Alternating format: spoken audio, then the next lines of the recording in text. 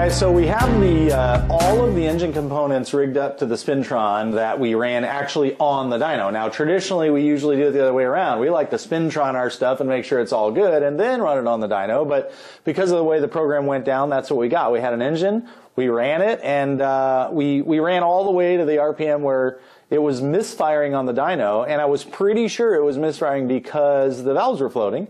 But today we're going to run it up to about 8,500 or so and verify that. And so we'll run this thing, and then we'll take a look at the data and analyze from there and see if we're right. So here we go.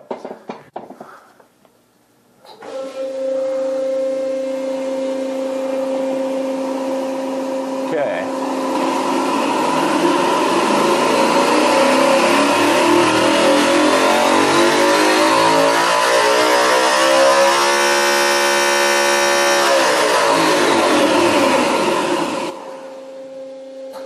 And sure enough, we could see it even in real time before we go back to analyze it. We can see that it was for sure lofting over the nose and bouncing off the seat. So we'll zoom in here and have a look here in just a second. Okay, so we're going to go through and take a little analysis here of what we see. What we're looking at here with this purple trace is our valve motion at 700 RPM, just so we have a place to start from. And then you can see that as we ramp up here on the dyno, it's not really dyno, it's the Spintron, but we simulate our dyno run here. I can zoom in a little bit and drag this over to kind of fill our screen. We ramp from that 700 mark all the way up to about 8,000 RPM. So what we did was we made the starting valve trace here kind of our standard, our zero, if you will, and use that as a reference. So as we go up in RPM, we start to see a number of things happening. Notice that we see a little bit less lift here at the start of the run. That's from the compressive deflection, the bending of the push rod, the rocker arm, the bolts that are holding the rocker arms into the cylinder head, and so on and so forth. Anything in the system that's moving and not transmitting the camshaft information to the valve is because of that bending and deflection. But what happens is at some point, all that energy gets stored like in a diving board, and it comes back, and you can see we're now starting to toss the valve higher than the camshaft is asking us to. That's what we call lift or loft. And so that's what I'm showing here with this blue line, is the maximum lift that we saw in any given place during the run. So you can see here it starts out at about 629.89. So let's call that 630 valve lift. And it basically hovers around that 630 mark, 629, 635, 628. You know, you have a little bit of data scatter there, but for the most part, 630 lift. Right up until the time we get to about 5,200 RPM, then all of a sudden we start to see it gain a little bit more lift, and it comes to a peak here at about 6,000 RPM. We're getting about 8 thou of loft there from this compressive bending and deflection, and then it goes back down. By 6,800, it's happy again. But notice, all of a sudden, like a light switch, things are starting to go bad. As we add more RPM, you get more deflection and bending, and we get more acceleration and velocity going up the curve here. So all of a sudden, we start getting a ton of loft over the nose. And that's not good, because what happens is we get all this extra lift, and it comes back down, and it wants to crash here as the valve comes back to the seat. And I'll just rearrange this lift so you can see it a little better. There you go. And now we can see it hits the seat, comes right back off. And that's not good, because that's all during our compression phase when the piston's trying to help us make power.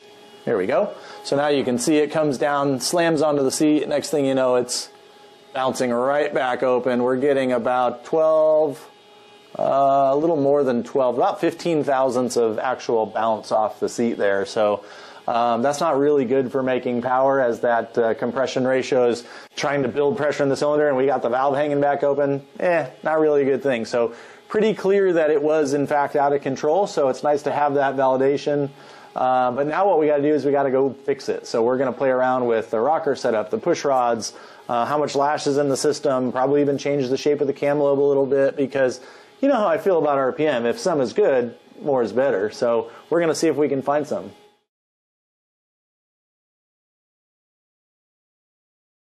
All right, so we're doing a little experiment here in measuring the deflection or the amount of bending or loss that we're getting in our system. So what we did is we ran the engine and found the maximum RPM that we could or should be running it based on the data that tells us when they're getting so much loft and so much bounce that the engine wouldn't run well anymore. And that turned out to be about 8150 or 8200, which corresponds nicely to what we saw on the dyno, and we thought or suspected it might actually be floating the valves because of the way it was running and misfiring. So it corresponds really nicely to that. So since we know that there's bending and deflection in the system, what we decided to do is order new push rods of the identical length, however, of a heavier wall thickness. We're hoping that a lot of the loss in the system is the bending of the push rod on the opening and closing side. So what we did is we ran the engine to collect that data, and we compared the amount of duration the camshaft has at the same spot. So for example, at 50 thou lift on the lobe or roughly 90 at the valve. And we can see right now that from 1000 RPM to 8100 or 8400, right in there where it was bouncing really bad, we're losing about 5 degrees of actual duration from our camshaft. So what we're hoping to see is that we run the engine with a heavier, stiffer push rod and we get some of that back. The push rod may not be the only place the system's actually losing, but if we can find some of it, we'll be happy and that'll be a good thing. So come along and we'll give it a shot. Here we go.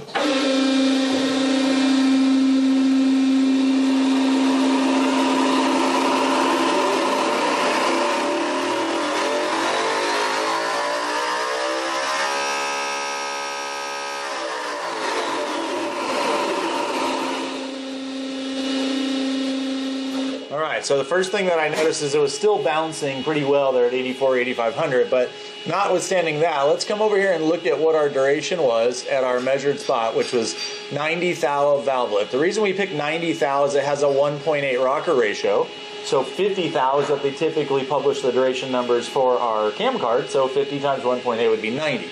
So what we had before, let me find our spot here, what we have here is 250 degrees exactly compared to 248.4, so picked up about 1.6 extra degrees of duration. Our camshaft got bigger because our loss got smaller at 1000, actually that's at 334 RPM. So now what I'm going to do is move over here to the top at 84.20, 84.10 it looks like, find that same spot. So what we had last time was 248.4, and what we have this time it looks like, believe it or not, we actually have less again, 245.7. For whatever reason, our duration actually got less, so I don't know what that means yet. Maybe our stiffer push rod transferred the bending to somewhere else in the system, but clearly, even if I pick another little spot at the same RPM here on a different cycle, let's see if that works out to be about the same. Go down and find our 90 point. And yep, 245.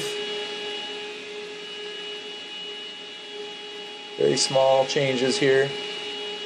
245.6. So definitely, now what we're going to do is we did the A, now we've done the B, so we want to go back to A and make sure that all makes sense and does what we think it did. But if that is the case, then what it means is the push rod really wasn't the culprit. We just made that part of the system stronger, which transferred the energy somewhere else in the system. So we're going to learn. Stay tuned.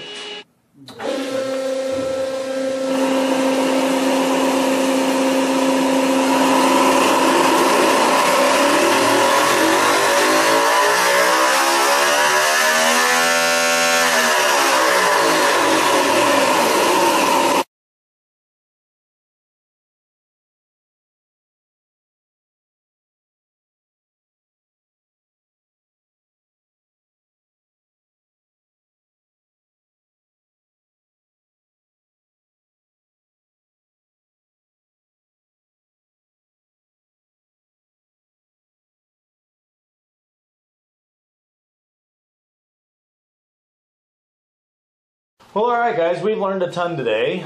We really have been searching and trying to be as fair as we could to the data, doing runs in the A configuration and then switching to B and then going back to A just to make sure that what we're seeing is true and valid.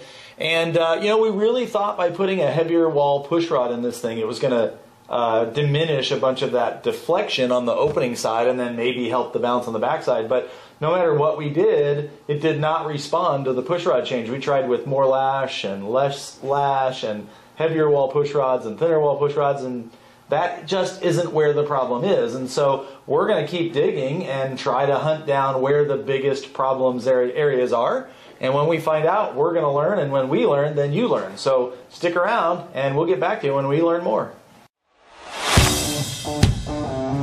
What a day, what a day, what a day. Yeah, my brain is swollen. I've learned so much today. They told us, don't start cars. We are not going to listen.